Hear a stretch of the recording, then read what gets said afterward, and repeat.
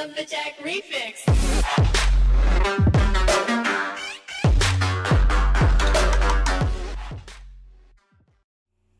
Hey, how's it going, guys? It's CK here and welcome back to Forza Motorsport 6 for this, the Koenigsegg 1-to-1. They have finally added in a brand new Koenigsegg. Big thank you to Ton 10. I have been dying for a brand new Koenigsegg in a Forza game. And you can't get any better than this, can you? Well, apart from the new Regera.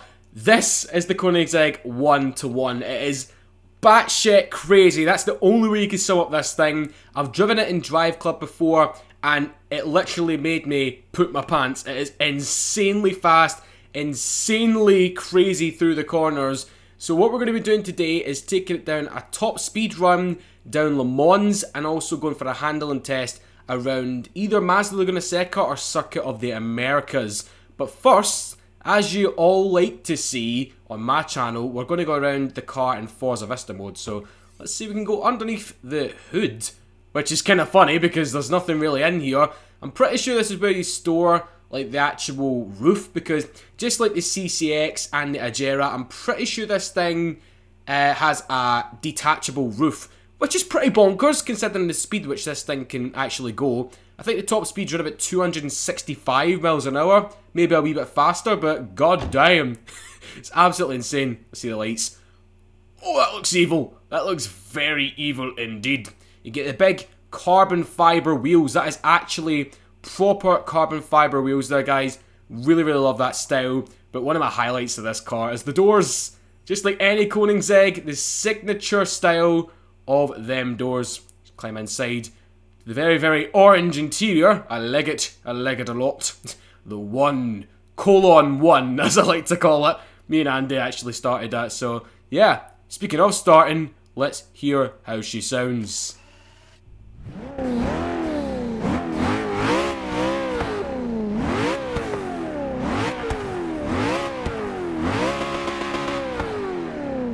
God, you can hear the turbocharger off of that 5-litre V8 engine, can't you? God damn, but anyway, apart from that, the interior is your traditional Koenigsegg, nice blue and orange combination. So yes, kind of like an iron brew colour. It's the Scottish car, even though it's from Sweden. It's got a Scottish interior. Yes, representing, man. So the other big thing that you'll notice about this car is this wing. Now, you might kind of remember this from GTA with the Zentorno. It does kind of look like that, and it also resembles the Veneno wing, but I kind of think it resembles this one a little bit more. So can we actually play around with this? I think we can.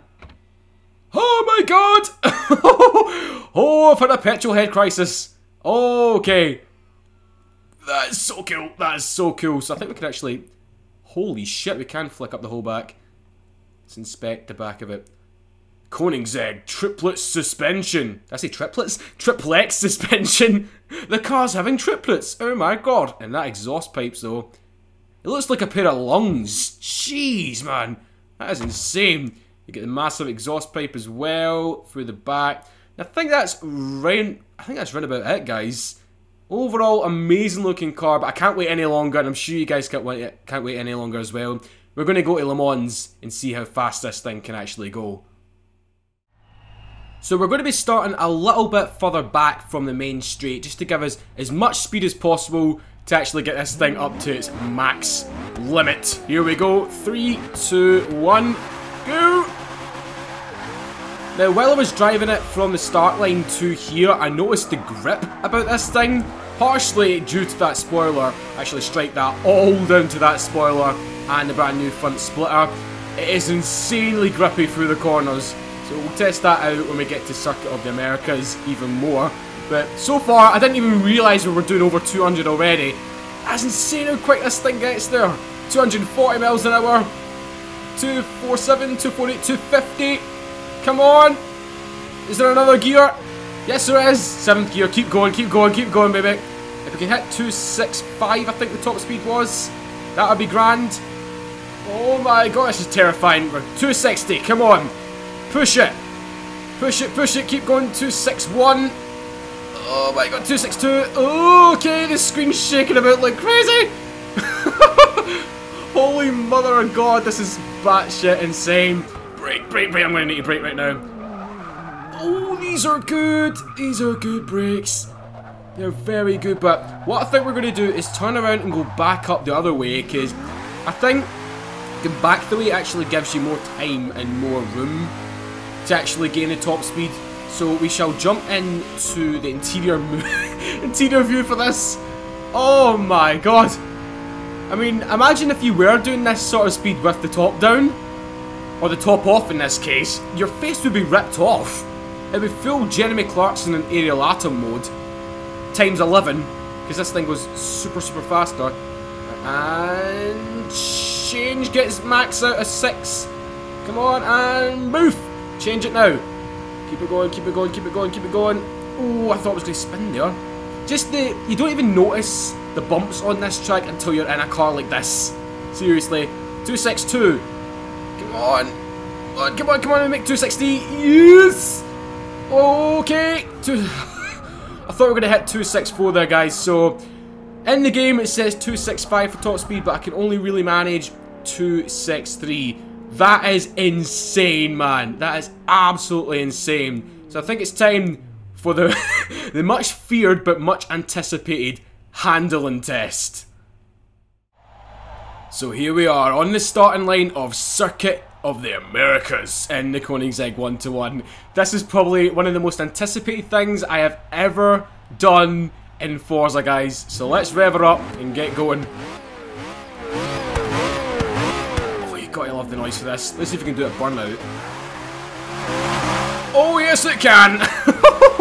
So this thing actually has 1,341 horsepower and run about 1,010 pounds-feet of torque. So yeah, it can definitely push you off the line pretty damn well. So in terms of actually getting sideways, this is the biggest fear, because with the Agera, don't get me wrong, you can get it sideways, but you do need to be awake. You really do, especially with the old CCX. Yeah, if you watch Top Gear, you'll definitely know what I'm on about. The Stig eating some tyre walls. Definitely, but so far, so good with this thing, because, as I said in the top speed run, this wing produces so much downforce, it's absolutely unreal. And you don't really get the sense that it does want to spin, which is very, very, very rare for a Koenigsegg.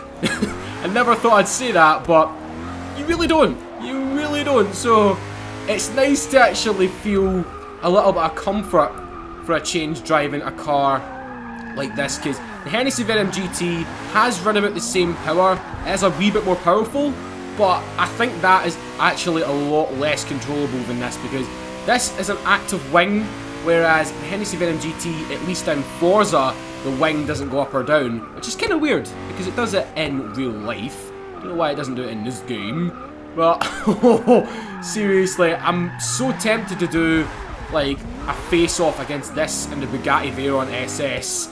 Hit that like button, guys, if you want to see that, or just comment below. It's going to be an epic battle if that does happen. Okay, she's still getting sideways. Still getting sideways. I mean, if you just leave it in third gear, that's all it's going to do. It just spin its tyres for days, bro. For absolute days. Now, this is my favourite corner on this track. So you just, if you're in a good enough car, get it sideways all the way around. Oh, the bumps. Oh, the bumps kind of displeased it there. Keep it going, keep it going. Yes, you can easily do it in this car because of the power. This is such a Clarkson car, and I love it for it. Just shouting power all day. Man, yet again, just like the Subaru in Need for Speed 2015, guys. Actually, I've not put that video up yet, so that's a teaser. But yeah, just like that car, I've got the biggest smile on my face right now, and that is when you know you've found a great car, when it puts a smile on your face. And it's even unlocked as a new badge. Fantastic. Line perfection. We weren't exactly going round the lines that well, but we'll see what we could do in this lap. We'll try and make it more of a rippy focused, time focused lap. Oh my god. Here we go round the S chicane. Love this part of the track. And if you can hold it. Okay, hit the bumps there. But I'm surprised we didn't spin that. I'm really surprised we didn't spin that. If it was in any other car, I would have spun. Oh yes. Oh yes. This is weird. It's really weird. I just can't highlight this enough. I'm drifting around, no bother, in a Koenigsegg. It's so unnatural saying that. I mean, you could do it quite easily in Forza Horizon 2, right? But in a motorsport game, holy shit! It's unbelievable. It's absolutely unbelievable. Now, the weight of this thing is around about 2,300 odd pounds. I might be wrong in saying that. Actually, correction. Oh god. Steering correction and mass correction. It is 2,998 pounds, not 2,300. God, I can only imagine the insanity that would be if it actually only weighed 2,300. God damn, it's light enough already. Right down into, I think we'll go into second for this one. Oh, Jesus. I could have braked a little bit more. That was my fault that time. Sorry, Koenigsegg. I was going to do a Swedish accent there, but I don't really know a Swedish accent.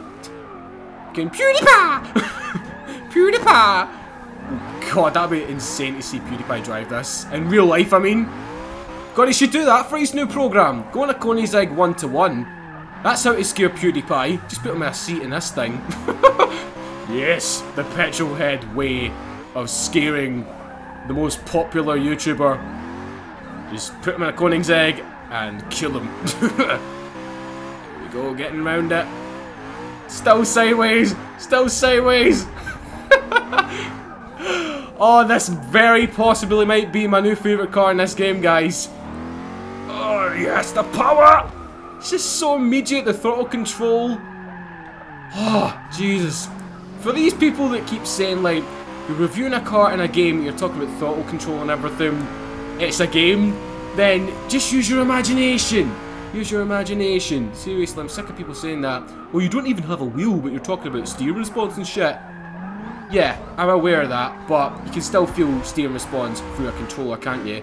So, no hate, please. No hate. Don't be a d-bag. I'm only trying to give my honest opinion here, but yeah. For the last lap, we're going to go back on the outside view. God, it's bright. It's very bright when you jump back out of this. So my overall first opinions, my overall, like, thoughts on this car from driving it, it is batshit crazy, quite controllable for a hypercar, and it's just badass. It's the Swedish badass. Now, in comparison to the one from Drive Club, oh, I don't really know. It just feels completely different, obviously, because Forza handles a lot different than Drive Club. But in this, I'm in love. I am in love. So, yes. Keep going, keep going, keep going. It just wheel spins all the way through third. What's the top speed we can get on this straight? I didn't actually check that the first two times. We hit 200, that'll be good. Oh my god. Right over 200. 207 or something there. Gotta keep going. Car that I'm going to be reviewing in the pack, guys, is going to be the Mercedes C64 AMG S. The next video will be Honda Fury, aka Christine. Massive, massive build on that thing. We're going to be unleashing the devil soon, as if we haven't already unleashed the devil, the Swedish devil. Well, there's actually a ghost on this car. That is the Koenigsegg icon. I can't find it on this car. That slide in action. Yes. So damn good. But anyway, guys, if you have enjoyed this quick review of the Koenigsegg 1-to-1, let me know by leaving a like and also commenting down below what you like about the car. Do you like its looks? Do you like the sheer acceleration of it? Just the madness of it? And yeah, also follow me on Vine, Facebook and Twitter. Links are in the description below. I'm putting another video, as I said, of this car pack up tomorrow, guys, along with the thanks for watching. Me and the crazy Koenigsegg. We'll see you in the next video. Peace.